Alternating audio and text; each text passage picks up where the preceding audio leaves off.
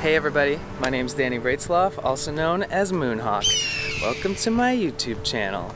If you are already subscribed, thank you so much. I appreciate you to the moon and back. And if you're new to this channel, make sure that you find that subscribe button and just smash it, okay? So I wanted to give a little backstory on how I ended up in the situation that I'm in. If you watch my previous videos, you'll know what I'm talking about. So, I had a logistics manager position for a very successful organic superfoods distribution company for about 2 years. And then towards the end of that, I decided I want to move on, I want to try something new, I want to see new things. So I took like an hour-long walk with the CEO of the business, and you know, we both agreed that like it was going to be sad to part ways, but if my heart was telling me to go do something, that I should probably follow that calling. So I did end up moving on from that job, and I put in a notice at my house to also move to wherever the wind might take me, but I did have plans. I left for Central America to go to Envision Festival with Dakota. Then right when I got back from Envision Festival, I went on tour for a month with Mike Love. He's an amazing reggae musician from Oahu. I flew to Maui to see my friends Alvaro and Emily and their baby Mosaic. So I have kept myself really busy.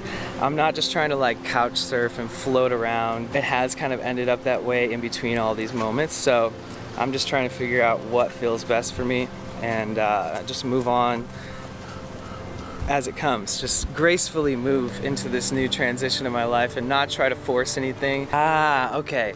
So there was a couple things that I left out of my last video accidentally. So what I wanted to say is that I see you guys leaving these stories and all this insight on the comment section, and I just wanted to let you know that I see your strength. Together, when we weave our stories, our strength combined can like overcome any obstacle and achieve any goal. And if you want any support in any way, please don't be shy to ask. Okay, you guys, guilty pleasure. I gave up caffeine a while back, and I've realized since I started YouTubing that it can be really helpful for like staying up and editing, and I don't know, it just gives me my second wind. So I've been drinking kombucha, which is fermented tea, and it's got a lot of probiotics, and it's supposed to be like, you know, really helpful and beneficial for your bacteria in your gut. So I'm not necessarily promoting it, but I have enjoyed it, and I don't recommend people get hooked on caffeine, but this stuff, woo!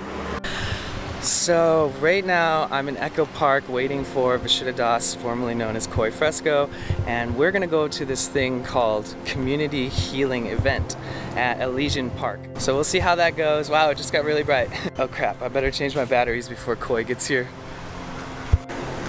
Alright, so here's Koi, Vishuddha, good brother. I'm so glad that we made it. Koi got me my breakfast. Thank you so much. You gotta get those smoothies in us. Oh before my we go gosh. stand in the sun. We're going to a community healing event today in Los Angeles at Elysian Park. And I'm really excited because this is my first healing gathering in LA. And it's beautiful. It's We're just gonna so meet a lot good. of amazing souls, hopefully, because it's free. I think there's something for everybody at these events. Definitely. I'm really proud of you. Thank you so much. I'm proud of you too, dude. Your channel's doing amazing already. You're doing so good. I'm really proud of you. I'm really excited to see your lecture today. I hope I don't mess it up. I didn't even know until right now that he was doing the lecture. I just knew that I was coming. But we're gonna cruise over to Elysian Park. We'll see you guys there. Rum rum. Whoop! All right, so we made it to the community healing event, and we're feeling pretty blessed. It's beautiful. It's nice so out. We're under the shade. And I'm excited. I'm gonna go check out everything else that's going on. So I'll show you around. Let's go check it out.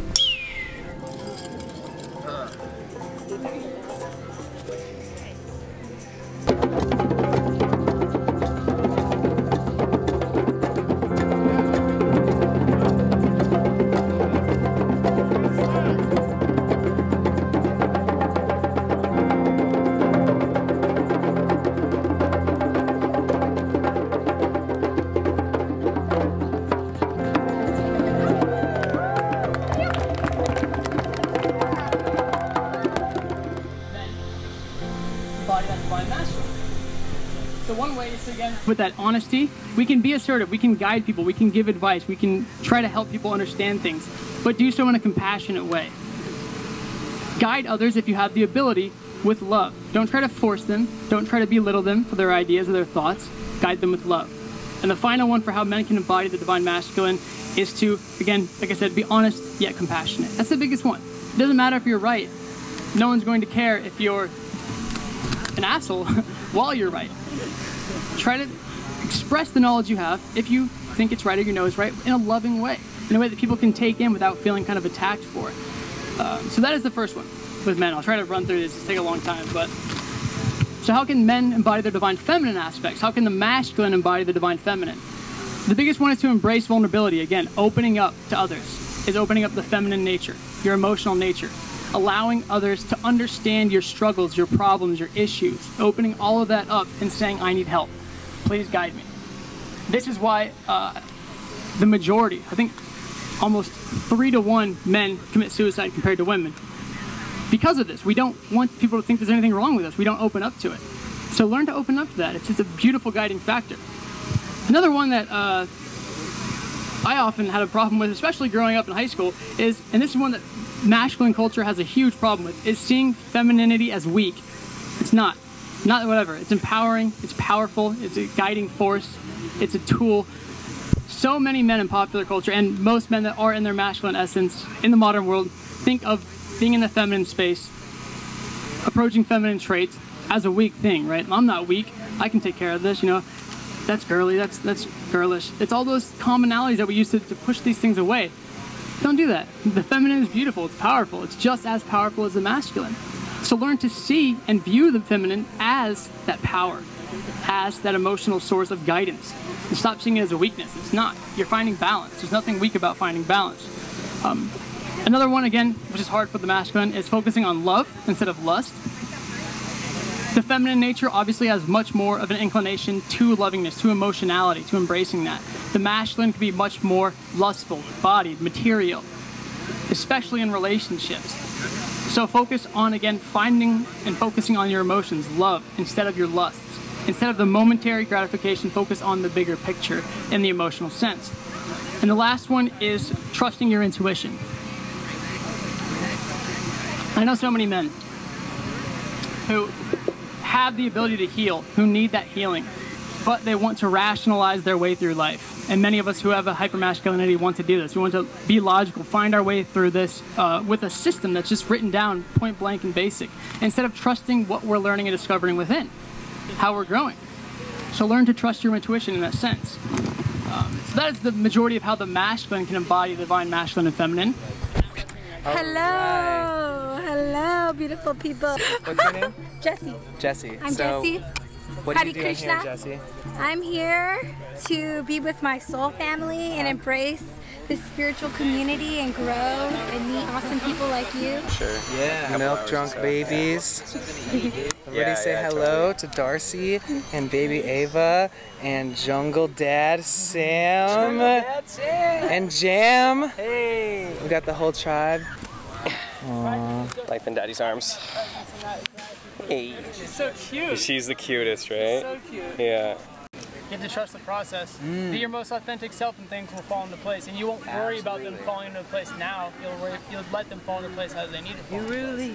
Totally. I said in my lecture, but Ram Dass always says, suffering is grace in hiding. It's one of my favorite quotes. Suffering is grace in hiding. So it's true. Suffering is not an inherently bad thing, it's grace. We just have to learn to see the grace in that suffering. Absolutely. Okay, cool. So, Eckhart.